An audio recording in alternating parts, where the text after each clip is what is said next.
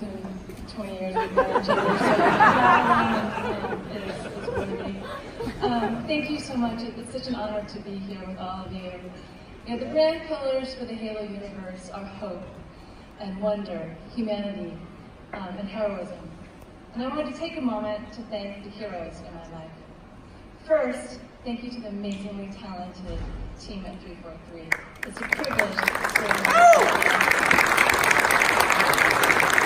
Thank you to Benji for creating this epic sci-fi world that I have the honor of stewarding. Thank you to Phil Spencer, Shane King, and Matt Goody for having faith in me and giving me the keys to this extraordinary world. And thank you to my wonderful kids, Reed and JoJo, and my amazing husband, who said after a year of marriage, I thought I was just marrying you, but there are 3 people in our marriage, you, me, and Xbox. I don't think he thought it was a compliment. Thank you to AIAS and the women and the men in our industry. And most importantly, thank you to the fans for your enthusiasm and support for the world of Halo. When I was 10, my career goal was to be a professional athlete.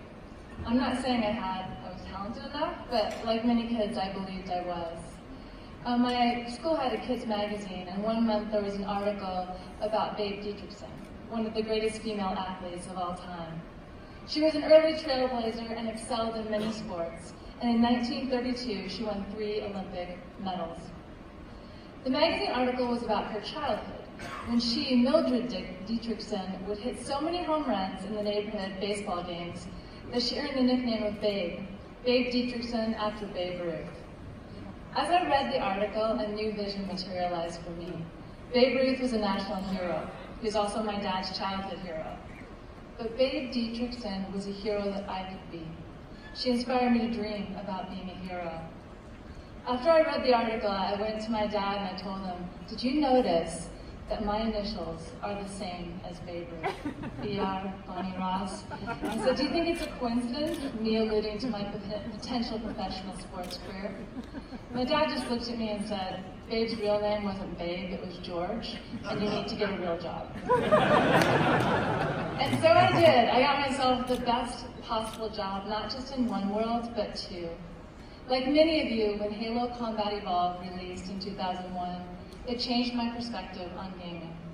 I didn't just fall in love with the game, I fell in love with the universe and the potential of the Halo universe. In my mind, Halo is a universe worthy of devotion. Master Chief is humanity's last hope, and Master Chief is you, and you are the hero.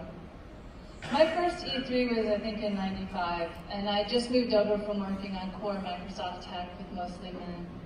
As we were setting up the booth, there was a group of women walking the E3 floor, and I thought, how refreshing.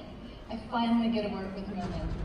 I don't know why it wasn't applied to me that these women were exceptionally beautiful, but the next day, these women were dressed up in way less than the rest of us. They were booth babes, and I will admit I was a bit heartbroken.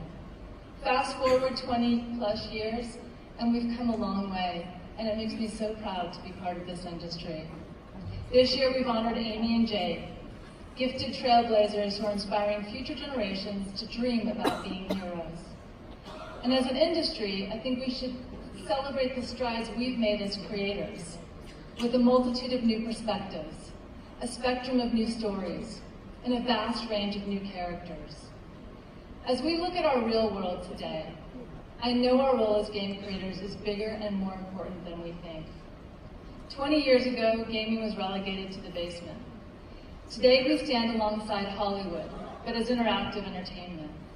We create worlds, and we conceive stories that inspire players to become their own heroes for a real world that desperately yearns for new heroes, of all shapes, of all sizes, of all abilities, all colors, and of all genders.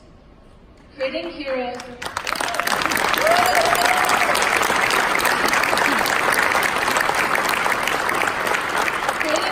for everyone is a noble cause worthy of all of our devotion. And to quote my favorite hero, Master Chief, I think we're just getting started. Thank you.